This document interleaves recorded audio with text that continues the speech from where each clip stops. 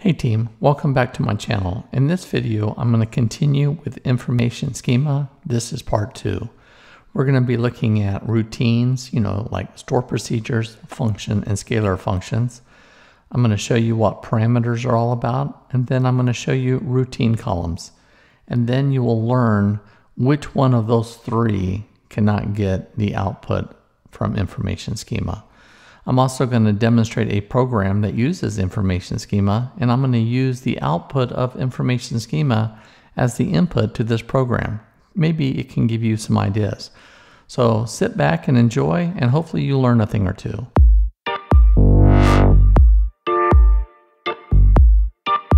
In this video, we're going to focus on 3 views of information schema.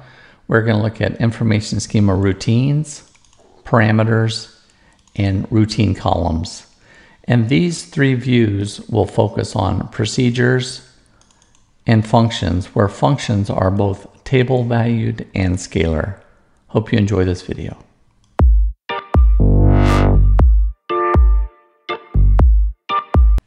In this section, Did You Know?, I like to introduce 2 other internal functions, the object definition and the object ID. Notice here that we have information schema.routines. Now you can replace any of the information schema.whatever tables all the way to routines in here, and it will go out and get you the SQL of that command. It's actually a view. So execute, and notice that it returns us 1 line. Now the lazy me went out to code beautifiers to go code beautify this view, and it's so complicated. I only tried 6 of them. Started with the ones that said best code beautifier all the way to ones that said it works, and none of them worked, so I did it by myself. Now I learned a few things, and I'm hoping that you will learn a few things. And in the source code below, I have my version of this SQL statement all broken out for you, and I recommend you go look at that and learn about it and understand some of the internals of SQL Server. If indeed you want to be the master must always practice.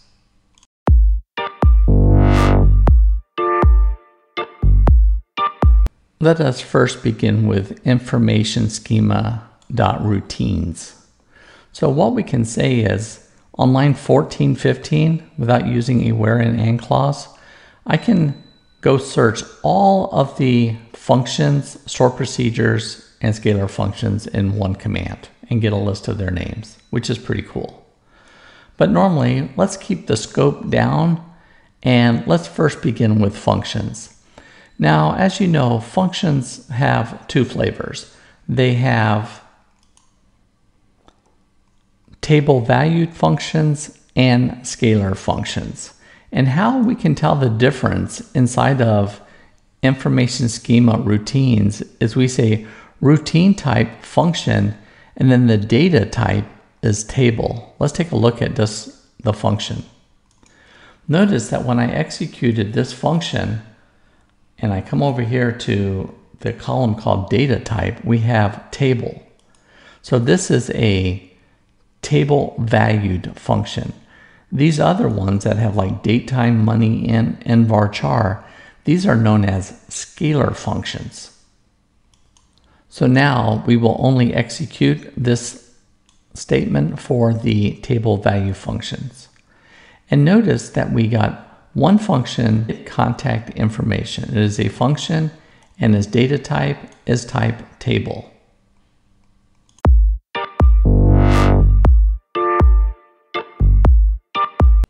Now that we have the routine name and the data type table, we know that all table functions could have, it's not mandatory, but have parameters as input and output as results. Let's see if this function, UFN, get contact information, has any input parameters. So we are going to say select star from information schema.parameters, where specific name equals the name of that table function. And notice that it has one parameter, @person ID. And these are all of its attributes of that table. Cool. Now once we get that, then we can go look at the output. And notice we're using the same function name, and this will get us our output. Now, we can use both the input, the output, and getting data from information routine to build documents. We don't need to go out there and, write these by hand, which is a great thing, user documentation. So that's one reason why we use Information Schema, is for documentation. The second reason we use it is to write code generators to produce source code for us that comes directly from the database. And I will show you both of those now. As you see here, we could have some very simple data, a document that explains what a function does, and give me my input, my output, and the name of my function. We could have some other sections to tell us the business rules as well. Another use of Information Schema is to write code generators. Here you can see I click functions. Look, I just get the one name. You remember a moment ago we entered a select statement where I looked for the type table and I just got back one function name. When I clicked on scalar functions, I got 10. 1, 2, 3, 4, 5, 6, 7, 8, 9, 10. So we can also get the SQL of each of these functions. So that is how we use Information Schema.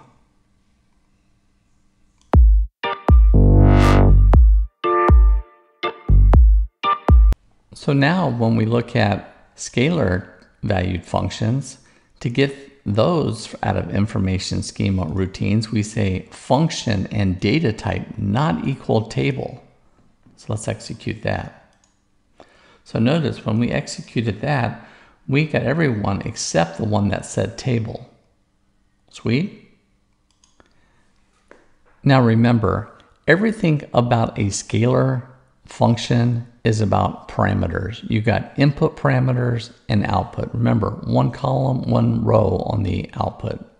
So when we go and say select star from schema parameters for some kind of scalar function, notice that we get a parameter mode out and in. The in is optional. The out is required, and that is what makes it a scalar function.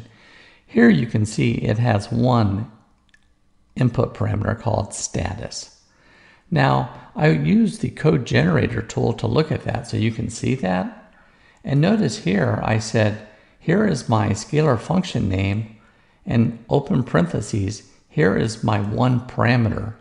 And notice all scalar functions have returns with some data type. And that's it. And notice the declare at ret and varchar 15, it says return at ret. Notice this variable and this data type are the same data type. Now, if you were wondering if Information Schema.routine columns gives me some output on a scalar function, it does not. Remember, all the input and output go through parameters for a scalar function. But, so you know this in your mind and you know it, let's go ahead and execute this. And notice there is no output for a scalar function. Scalar functions are only used input and output in Information Schema.parameters.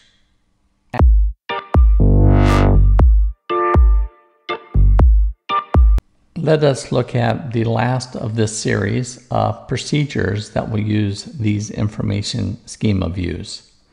Now, to get the stuff out of routines, we need to say routine type equals procedure. And notice here we get a list of store procedures. It's kind of simple. Now, the next one is I will cherry pick one of the store procedures, and then we will go through Information Schema.parameters. And this is all of the parameters, and here are the most commonly used ones. So let's look at the parameters. And notice this store procedure has two input parameters, and they are both in. It is possible for like an insert store procedure, one of the columns could be out, or many of the columns could be out. So in or out work for procedures as well. Now, the last question is, does store procedures work with routine columns? And the answer is no. Notice that I'll be using the same store procedure and we get null. So routine columns only work with table valued functions. Let me show you how we get the results from a store procedure that returns rows and data. Before I show you how to actually do it, let's see that this bill of materials actually has a select statement here at the bottom. So this one, after it does whatever it does, it will return data. And that is what a store procedure can and will do. So many uses. One of them is returning data. But how do we get the columns and data? How do we do that?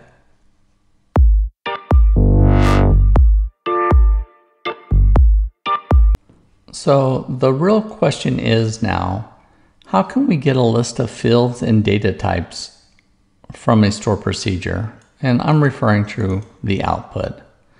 Now, if you go on all the boards that help programmers like myself, you'll see a constant question being asked. And it's like, I would love to know if there's a way to get return data types and their names from SQL. And I'm sure he's talking about store procedures. So I'm going to show you how I was able to solve it. Not with code, that's going to be your job, but I'm going to show you how to do it. Okay. So I've written a program that does it. And notice here that I will select my store procedure and I will eyeball it. And I notice that he's executing a CTE and then he says select from CTE. And so this is going to return us a set of columns. And I want to also know these data types of that column. So notice here in the program I wrote, I have an output column. And right away, I already know the input parameters. Now, where do you think those input parameters came from? That's right, Information Schema.parameters. I was able to get it from there. But notice the output is missing. I don't have anything. Yet, we saw that this is a big old select statement, wrapped by a CTE. Okay, but now how do we move forward? How do we get our output? Well, what we have to do is we have to take that store procedure and we have to execute it. And then what we have to do is we have to capture the results. And it will be null, but what we want are just the column names and data types. So let me show you how I did it. So we know these are the inputs. So what I'm going to do is I'm going to say -1 is the value, and the date, let's put some date in there, 1/1/1970. Okay? Now when I execute that, I'm not executing it to get back data. I don't care about rows and all that kind of stuff. I just want to see the data structures. So let's execute that. Bam! Immediately I get back a list of columns and data types.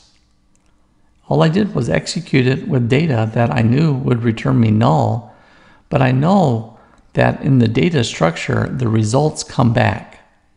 And that's what I cherry picked off. And there you have it, team, how to get the output, field names, and parameters from a store procedure.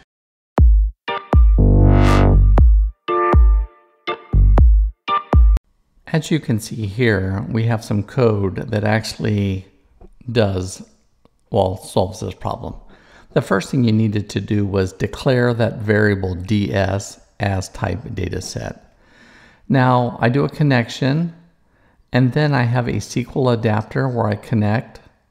And then here is the command line that you need. SQL adapter dot select command dot execute reader. Notice that I am using command behavior schema only, or the or statement, a single pipe, or key info. Now, once you get that, then on the next SQL adapter fill schema, you'll notice that we will get the schema sort for that data set. Now, once I have that data set, notice I just loop over the tables sub0.columns, and that's where I get all the information, the column name, the ordinal position, max length, and most importantly, the data type. And now you know as much as I do about getting result sets from a store procedure.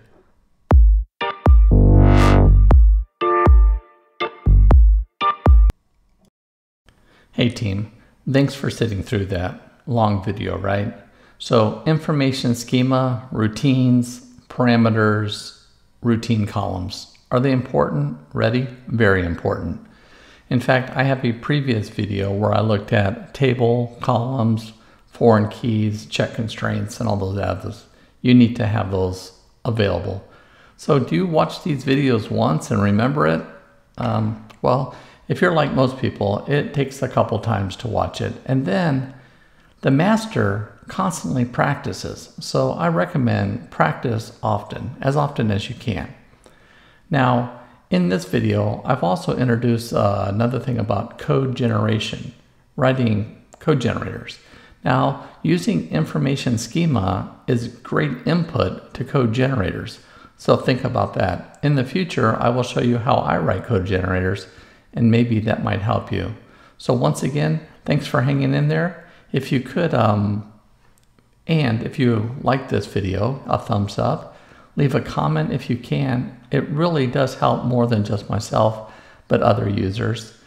And please subscribe to the channel. Thank you very much, team, and we'll see you back next week.